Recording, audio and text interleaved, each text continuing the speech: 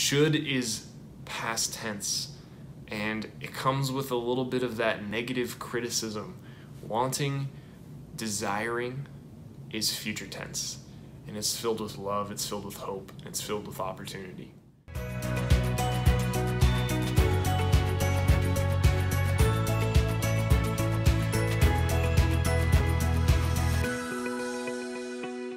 Hello everyone, my name is Adam Cross, and I am a licensed marriage and family therapist and also a youth minister in Southern California. And today I want to talk about wanting versus shoulding.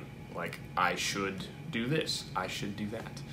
In the field of psychology, there's kind of a funny phrase that people use, and they say you should stop shoulding on yourself and stop telling yourself that I should do that, I should do this, right? In a conversation with other people, I don't know if you've ever had that experience, if someone's come up to you and been like, you know what you should do? It's kind of a turnoff. It's like, oh, you're about to tell me how to live my life. It's usually not that helpful and can kind of even build some resentment, like, ugh. Most of the time, not gonna be helpful. But how often do we do that with ourselves? Oh, I should do this. Oh, I should have done that. Oh, I should do these things. What does that communicate to ourselves? It communicates, number one, that we're kind of failing. Like, oh, we didn't do what we were supposed to be doing, and we're kind of a screw up. Implicitly, we're telling ourselves, hey, you're not doing what you're supposed to be doing. And that might be absolutely true. I think there's a lot of us and a lot of things that maybe we should be doing, that we're not doing. But the question is, that I want to come back to, is if we know that God has freely poured out his love in our lives, right? That even in the face of our sin, in the face of those shoulds, in the face of those inadequacies, God in Christ still said, you are worth it, to pour out his love. Those shoulds melt away. Like, think about it. I should do those things according to who? Why? Well, because I want to get to heaven, because I want God to love me, because I want... Okay. But if we have this love of God, right? If we have God's peace and love just waiting to come into our lives, should we do these things? Yeah. But I think a better question is, do we want to do those things? Do we desire to do those things? God doesn't love us more when we help the homeless. God doesn't love us less when we watch Netflix on our couch or are lazy or whatever it is. God's love is still there for us. God is longing to love us. The question is, do we desire that love? Do we want that love? Or we have faith again in who Christ says he is, and in turn what that means about who we are. And that changes our works. That changes, not like I should do these things, right? Because then God will love me, because then I'll be a good person. It's like, no, I'm already loved. I'm already made in his image and likeness. Now, why do I want to do these things? For the person who has loved me, right? For the person who has given his life for me.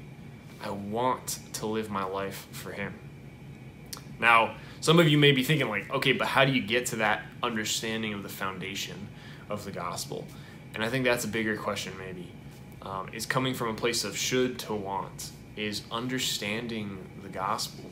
Understanding Christ and our faith and doing our own work in that, right? Processing these maybe core beliefs, positive and negative, things we believe about ourselves, our life, the world, that maybe we're not even aware are kind of guiding our behaviors and our choices. If we think that we're only as good as what we can accomplish, well then we're probably going to do things that reflect that in life. But if we do believe that God loves us, that God has made us in his image and likeness, God has made us good, then maybe we're not going to try to earn God's love so much as we're going to live out of a place of love for the bridegroom as his bride. That we're going to act out of a place of love for the one who loves us, but for the one that we are striving to love as well, because we want to. Should is about checking off those boxes. Should is about saying, you know what, you're not there yet, you're not enough. Wanting is, I want to love Christ in a better way. Semantics, yeah, but when it comes down to it, saying, I should have gone to the gym, does that change anything? Anything? Can you go back and change 1 second of the past by saying, I should have gone to the gym, shouldn't have eaten that donut, oh, I should have prayed yesterday, versus, I want to go to the gym tomorrow. I want to enter into a loving conversation with my Heavenly Father. I want to build better relationships. I want to grow in community in our church. I want to receive the sacraments. Should is past tense, and it comes with a little bit of that negative criticism. Wanting, desiring is future tense, and it's filled with love, it's filled with hope, and it's filled with opportunity. So the challenge is, don't should on yourself. Take those shoulds and give them to God and say, this isn't helpful. Come, Holy Spirit, help me in my thoughts. Help me to want, help me to desire to live a better life, to live for you, who has already poured out his love into our lives in so many ways, especially the sacraments. Wanting versus shoulding, it matters. And how we think about our lives, how we think about everything, it really does affect how we live and even how we enter into relationship with God, with others, and with ourselves. So if you have any questions on this, if you relate to this at all, that would be great to hear, so I'm not the only one who struggles with this exact issue. Love to hear your comments. Feel free to hit that like button, subscribe, give it a share. My email is available at the end of the video and on my website. You can check that out as well. But thank you for watching, and God bless you.